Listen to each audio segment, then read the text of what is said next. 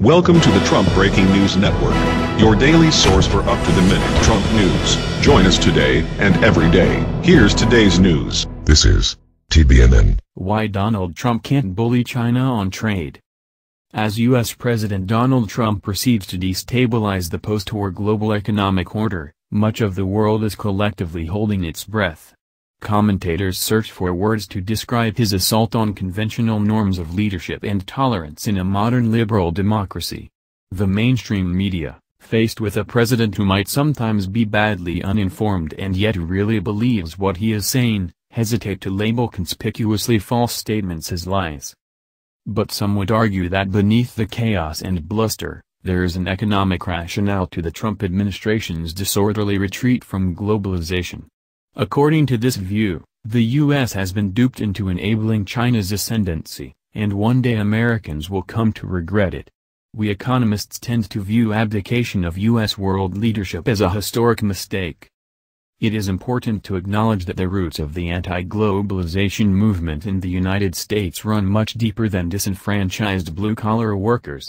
For example, some economists opposed the Trans-Pacific Partnership, a 12-country trade deal that would have covered 40% of the global economy, on the questionable grounds that it would have harmed American workers.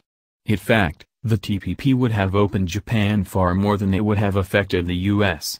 Rejecting it only opens the door to Chinese economic dominance across the Pacific.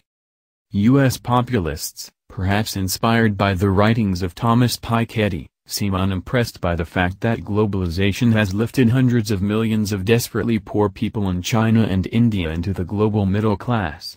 The liberal view of Asia's rise is that it makes the world a fairer and more just place, where a person's economic fate does not depend quite so much on where they happen to have been born. Trump's honeymoon with the stock market will soon be over. Nouriel Roubini. Read more. But a more cynical view permeates populist logic, namely that in its excessive adherence to globalism, the U.S. has sown the seeds of its own political and economic destruction. Trumpism taps into this sense of national mortality. Here is someone who thinks he can do something about it. The aim is not just to bring home American jobs, but to create a system that will extend U.S. dominance. We should focus on our own as the mantra of Trump and others. Unfortunately, with this attitude, it is hard to see how America can maintain the world order that has benefited it so much for so many decades. And make no mistake, America has been the big winner. No other large country is nearly as rich, and the U.S. middle class is still very well off by global standards. Advertisement.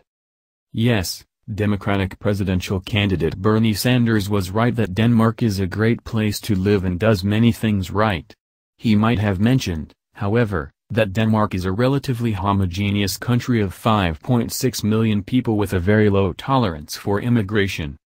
For better or for worse, the globalization train has long since left the station, and the idea that one can turn it back is utterly naive. Whatever might have been done differently before U.S. President Richard Nixon visited China in 1972 is no longer possible. The fate of China, and its role in the world, is now in the hands of the Chinese and their leaders. If the Trump administration thinks it can reset the clock by starting a trade war with China, it is as likely to accelerate China's economic and military development as it is to slow it down. So far, the Trump administration has only sparred with China, concentrating its early anti-trade rhetoric on Mexico. Although the North American Free Trade Agreement, NAFTA, which Trump reviles, has likely had only modest effects on U.S. trade and jobs, he has attempted to humiliate Mexicans, insisting that they pay for his border wall, as if Mexico were a U.S. colony. The U.S. is ill-advised to destabilize its Latin American neighbors. In the near term, Mexican institutions should prove quite robust, but in the long run, Trumpism, by encouraging anti-American sentiment, will undermine leaders otherwise sympathetic to U.S. interests. If the Trump administration tries such crude tactics with China, it will be in for a rude surprise. China has financial weapons, including trillions of dollars of U.S. debt.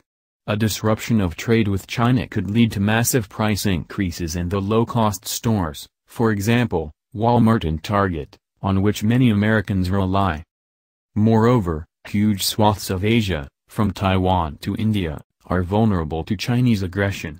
For the moment, China's military is relatively weak and would likely lose a conventional war with the US, but this situation is rapidly evolving, and China may soon have its own aircraft carriers and other more advanced military capabilities. The US cannot win a trade war with China, and any victory will be Pyrrhic. The US needs to negotiate hard with China to protect its friends in Asia and deal with the rogue state of North Korea.